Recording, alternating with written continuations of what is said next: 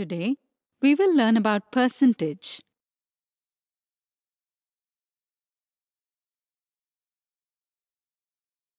Here, we have 3 yellow cars and 2 blue cars. If we consider a total of 5 cars as a whole, then what part of the total cars do the yellow cars constitute? Think for a while. You've got it right. There are 3 yellow-colored cars out of the total 5 cars. Hence, their share will be 3 by 5. If we have to represent this fraction in a square of 100 equal parts, then how will we do it? We will find an equivalent fraction to 3 by 5 whose denominator is 100. For this, we will multiply both the numerator and denominator of the fraction 3 by 5 by 20 to get 60 by 100.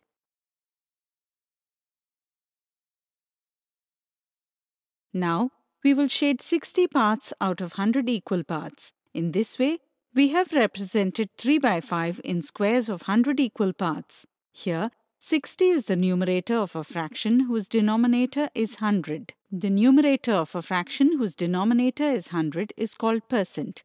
We write it this way, and we read it as 60%. But 60 by 100 is also read as 60 hundredths. Meaning of hundredths is out of 100. If we use the word hundredths or percentage, it means per 100 or out of 100.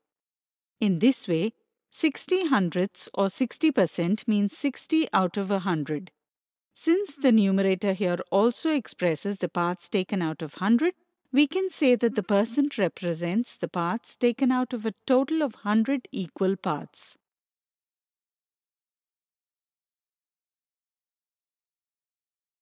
Now let's find out how to find percent in mathematics. Suppose a bag contains 5 red balls, 6 blue balls, and 9 yellow balls. Let us find the percent of balls of each color. First, we will find the total number of balls. Here the sum of 5 plus 6 plus 9 is 20. That is, out of 20, there are 5 red balls, which we will represent with fraction 5 by 20. Similarly, can you tell me how you will represent the total number of blue and yellow balls in the fraction? Think about it. Absolutely right. 6 out of 20 are blue balls, so it can be written as 6 by 20, and 9 out of 20 are yellow balls and can be written in the form of fraction 9 by 20.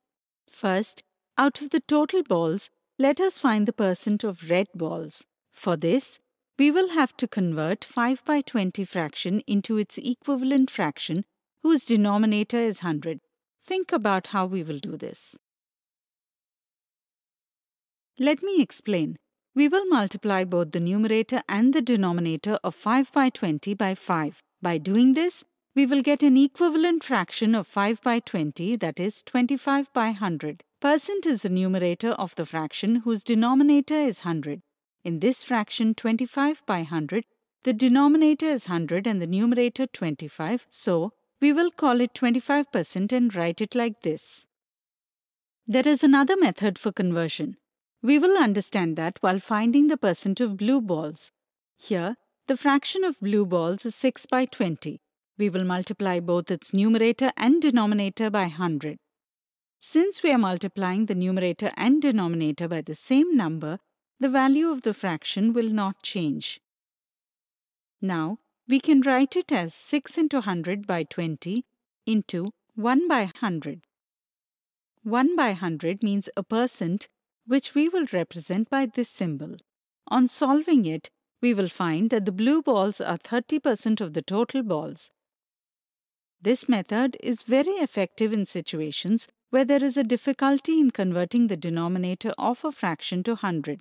For example, to express 4 by 15 as a percent, we will multiply 4 by 15 into 100 by 100, which is equal to 4 into 100 by 15 into 1 by 100, which is equal to 400 by 15%, which is equal to 26 by 3%.